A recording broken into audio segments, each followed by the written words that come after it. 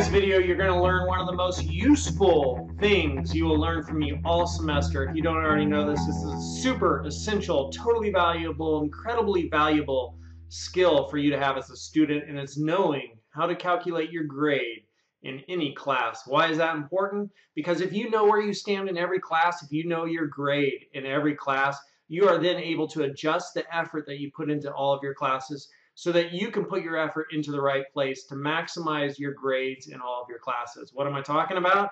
Let's say I was taking a couple of classes and I had A's in all of the classes and I had a C, a high C in another class. Well, if I had one class with a really high A and one class with a high C, I would back off my effort on that class where I had the high A, and I'd put more effort into the class where I had the C to bring it up to a B. Right? So if I have a class with a high A, I could back off the effort a little bit if I've got a high A already in the class.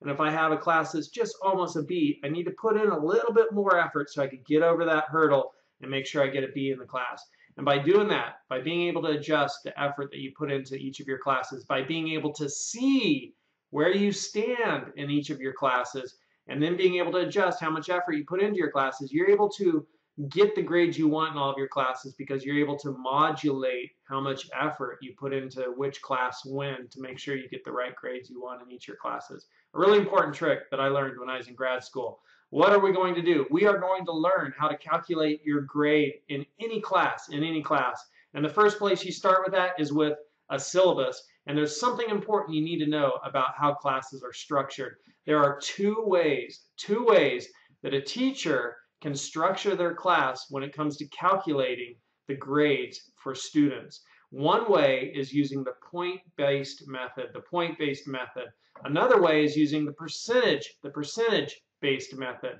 So there's two ways that a class can be structured. It could be using the point-based method, or it could be using the percentage-based method. What does the point-based method look like? The point-based method looks something like this, right? Where you have quizzes, you have lab performance, you have the final. So here's an example class. And on the quizzes, it looks like there'll be one quiz worth 10 points, 10 quizzes worth 15 points. And when you do the math on that, that's 160 total points. Here you have 10 labs worth 20 points each for a total of 200 points. And the final is worth 100 points. When you add 160, 200, and 100, you get 460. So there's 460 total points possible in this course.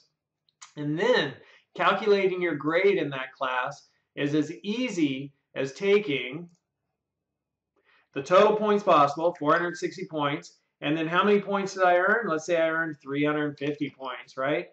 So my grade in the class would be equal to the points I earned divided by the total points possible multiplied by 100. There we go. And my grade would be 76%. I have earned 76% of 460 for a total of 350 points. I've earned 350 points in the course. If I'd earned 400 points in the course, I would have an 86.95% in the class. If I'd earned 325 points, or, let's say 390 or 370, I'm looking for that high C, or 365, right? If I earned 365 points in this class, I know that I just need to push it a little bit more to get my B. And maybe I'll say, forget going for the A, it's too far away. Or I could even say, how far do I have to go to get the A? If I had 420 points, that's it. 410? No. 415? I need 415 points to get an A in this class out of the 460 points that are possible. So that's the basics of calculating your grade using the points method. There are other examples of points method. So here's another one, right? Points method. And, that's how you do it with the points method. In our class, we don't use the points method. We use the percentage method. The way the percentage method works is there are categories, right? So we have the assignments category. We have discussions or participation category, depending upon whether or not you are in my online class. You've got discussions or participations for my class that meets in the classroom. We have the quizzes category, and we have the final category. And each of these categories are worth 1% of the overall total whole of your grade in this class. So assignments are worth 50% of your grade in my class, right? Everything that is in assignments, that's worth 50% of the grade of the class. This is worth 20% of the grade. This is worth 20% of the grade. whoops, this is worth 20% of your grade in the class. This is worth 20% of your grade in the class. This is worth 10% of your grade in class. Using the percentage method, all of the percentages of each of the categories needs to add up to 100%. 100% needs to add up to 100%. We use the percentage method. So how do you calculate that grade using a spreadsheet? Coming over here to spreadsheets, you can see I have it all set up already. If you're really good with computers, if you're really fast with computers, I'm going to go to View, All Formulas, and you can see all of the formulas that are here right now. So you could pause your video and you could just start recreating this. And there's one little tool to help you before you pause your video.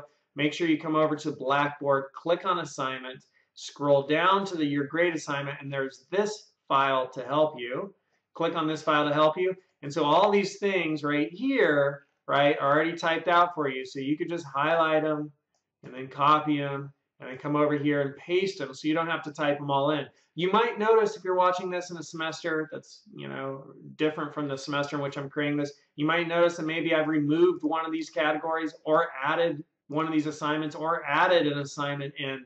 And that's just the way classes go. They change and evolve with time. So there might be a few little changes that you need to make, or I might have already made them to this list. Or if I haven't, you might email me and say, hey, add these things into the assignments or take this part out of the assignment so when we copy and paste it over, it's all accurate. If you notice any inaccuracies, just let me know and I will update this sheet here, which you get from clicking on the link at your grade. This file is here to help you. Right? So you can copy all that over here, get all those categories, and then you could just create this. So if you're good with computers, pause the video now. Here are all your formulas.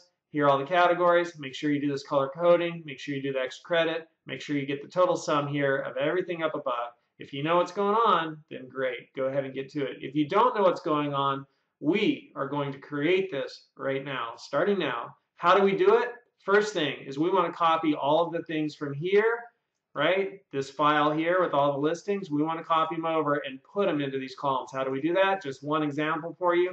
Highlight the quizzes, right click, choose copy, come over here, and if I was recreating the spreadsheet, quizzes go right here. This is column F, and this is row 1, so I'm going to put them into spot F1. I'm going to create a new sheet, so I could duplicate this. I'm going to go to F1, right click, choose paste, and there I got all those quizzes in there. Right? Well, cool. I got F1, all the quizzes there. F1, all the quizzes there. And you'll notice that the quizzes are all yellow. And at the bottom, there's this average thing. So I'm going to come down here and type in average. Just click and type. And then I'm going to highlight all of this right here. I'm going to go up here, and I'm going to make them all yellow. Not only that, I'm going to click the letter G to select the entire G column. Come over here and hit the % sign to format this entire column as percentages. And now I can hit enter my scores, whatever they happen to be, right? And make sure you do not leave any of these cells empty, otherwise you will not get the correct calculation for your average right there. How do you enter your average formula? You come up here and you choose this little thing right there. You make sure you're in the correct cell. I'm in the correct cell there. That's where I want to calculate the average of all these numbers up above it, so I can find out the average that I got on all my quizzes. I come here, I choose average, and there's one more step. That's not the final step. You can see average right there, but it's just 2 parentheses with nothing in the middle. I need to now click the numbers I want to, and click, drag, and highlight over the numbers I want to calculate the average on. And then finally, when they're all highlighted, at that point, release your mouse button. And you can see here, it says it's going to calculate the average on G1 colon G16. What the heck's that mean? Well, you are in column G, and that's row 1, so G1 is this cell right there, and that colon means through in spreadsheet speak. So it's calculating the average on cell G1 through G16, and there's G16. So that will give me the correct average. I can hit enter, and ba-da-da-dum, drum roll please. It is hopefully calculating. Oh, you know what I'm doing wrong? I need to go to view and take off all formulas. There we go. Hallelujah. So that is what you need to do. We just did it for quizzes. You need to do that for all of your assignments, and then you also need to do that for your discussions, or if you're in my classroom class, instead of discussions, you're going to copy over here your attendance, your participation, And then over here for the final, you do not enter. If we go back to view all formulas, you just enter the score right there that you got on the final. And you come over here for your extra credit, and you just enter the scores you got on the extra credit. We're not calculating an average for the final because there's only one item. And for each of these things, this isn't a category where we want to find the average of all of our extra credit. We just want to know the score we got on each possible extra credit assignment. So now that we have all these things over here on the right set up, what we now need to do is we need to enter our formulas right here. We need to enter these formulas. And what are these formulas doing over here? These formulas, if we have basically this is our grade right here, right, in the class. This is from the syllabus. So assignments, that category is worth 50%. Quizzes are worth 20%. Discussions, participation, 20%. Final, 10%. That's what each category is worth. We want to know what percentage of each category we earned, right? So if I go back to view and hide the formulas, and if I had 100% in this category, so I had nothing but hundreds for my assignments, I would have earned all 100% of that 50%. Does that make sense? So I could, 50% of my grade is based upon assignments. So if I aced all of the assignments, then I earned all 50% of that category, for my grade.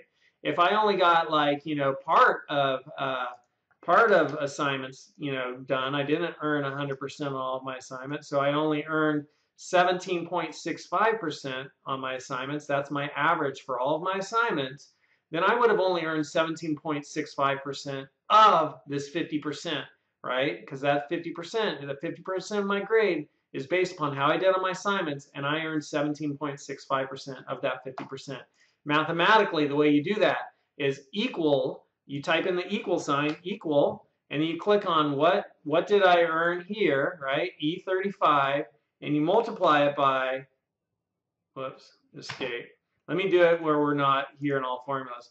The way you earn that is I'm going to delete that formula, hit delete. I'm going to hit the equal sign, right? So equal to whatever I earned on this as my average. So I click on that cell right there, and it puts in the cell reference, E35, and I multiply that by whatever percentage, that is worth towards my overall grade. And then I hit enter, and it calculates it. So if we view all formulas again, we can see those calculations right here and what they should look like. And again, make sure that E, and that is 35. That's where my average is. E35 times B1. Okay, that's correct. Cool. So that's how we do these. So do each of those right there. And you do that for your discussions or participation. You do it for your quizzes. You do it for the final. Whatever you got on the final times 10%. That's what goes towards your grade. And then you want to make sure that you do this for extra credit here. So if I got 0% on Google search, right? 0% on Google search, then I earned 0% of 10% extra credit. So I didn't earn any extra credit there. If I got 100% on Project Do Good, then I earned 100% of this 5%, which is 5%. So I figure out what I got for each of the extra credit assignments, and these are the formulas for that, right there. And the way I enter that formula would be, let me get rid of that one. So it would be equal to whatever I got on Do Good, so there's what I got on Do Good, times whatever that's worth. The last thing we need to do is we need to sum up all of these individual parts right here. So if I look at my formulas, I can see I'm just summing up cell C1 through cell C10. So here's column C, and there's row 1. So C1 is right there, and through C10 is right there. So I'm summing all of that up. How do I enter that formula? I'm going to delete this formula here. Start by going over to where my formulas are and choose Sum. And then I'm going to click up on that first cell and drag through this cell, and then press Enter. And there we go. How do you turn in your grade? How do you turn in your grade? Well, before I say that, let me just make sure you understand what's going on here, right? This is everything I've earned towards my grade. Here's the extra credit. I add all that up. There's my total grade. Okay, how do you turn in your grade? You go to View, All Formulas, so that all these formulas are showing. If you need to adjust the width of any of these columns so that they show, make sure you adjust the width of that column so I can see the formulas. And once you've done that, you start your snipping tool. You take a snip of it, You save it. So I'm going to save it as my grade on my desktop. And then you go to Blackboard, and click on your grade. And so I'm uploading for your grade. Browse my computer. There it is. And hit submit. That's how you'd submit your grade, so that when you send it in, it's looking like that. I can see the formulas. Very good. Have fun with this assignment, and congratulations on learning one of the most important skills you can know as a student for getting better grades in all of your classes.